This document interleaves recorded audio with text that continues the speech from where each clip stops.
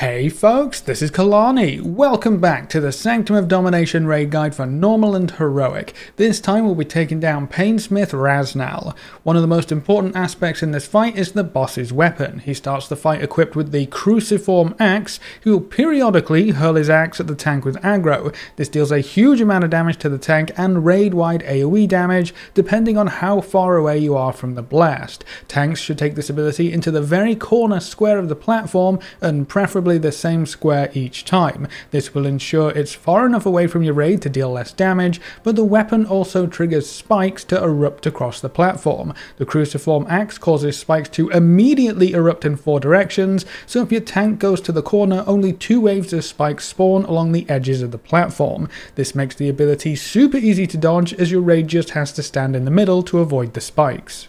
When the boss is below 70% health, he will use the reverberating hammer instead. This does the same heavy tank damage and raid-wide damage, so you want to take it to the same corner, but instead of spikes in 4 directions, this weapon causes spikes to ripple across the entire platform. Placing the hammer in the corner ensures you always know where the spikes are coming from, because they're always going to start where the ability was dropped, and then they'll always go the same way. To dodge the spikes, just wait until they jut up in one space and then move to that space quickly afterwards.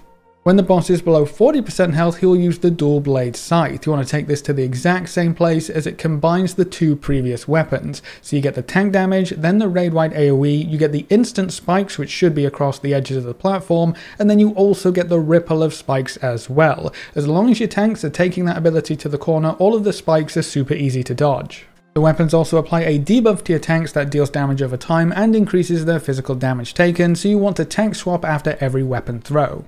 If you get hit by any of the spikes, you'll take a bunch of damage and get stunned for 2 seconds, so avoid them at all costs. The boss's other main ability is Shadow Steel Chains. This will debuff random raid members and surround them in chains. They deal constant damage over time, but they will also knock back and deal a bunch of damage to anyone who comes within 4 yards of the player. Chained players need to stay out of the group and try not to knock anyone else around. This is going to be important for the next ability, Spiked Balls. The boss summons a row of spiked balls that slowly travels across the platform. If you touch a ball, you die. The only way to get through is to DPS one of the balls down to break it and create an opening for your entire raid to squeeze through. Have everyone focus one ball. I would recommend the middle ball because that's easy, and nuke it down as quickly as you can to get through early. On heroic mode, you will also have to deal with flame clasp traps. The boss marks several raid members, and after a short delay they will drop a trap at their current location. These traps explode when someone walks on them or when they get hit by spikes or spiked balls. When they explode, they deal raid-wide AoE damage and apply a debuff that increases the damage you take from trap explosions by 200% for 1.5 seconds.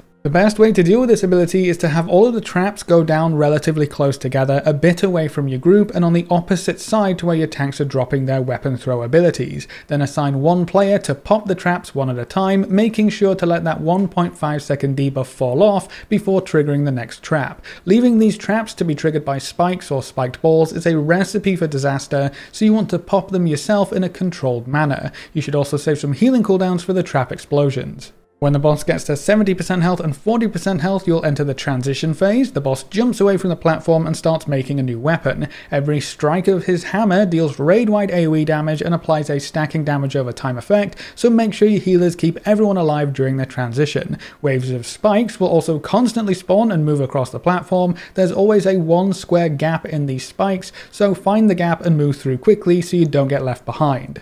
The boss will also throw out random fiery swirlies that deal a lot of damage if you get hit, so you just need to dodge those on top of everything else. After the transition, you go back into phase 1 with all of the same abilities, but remember that the boss's weapon throw abilities will change with each phase change. And that's all you should need to take down Painsmith Raznal on normal and heroic. Stay tuned for more boss guides for the rest of the Sanctum of Domination raid. Thanks for watching folks, good luck and have fun, and as always I will see you next time.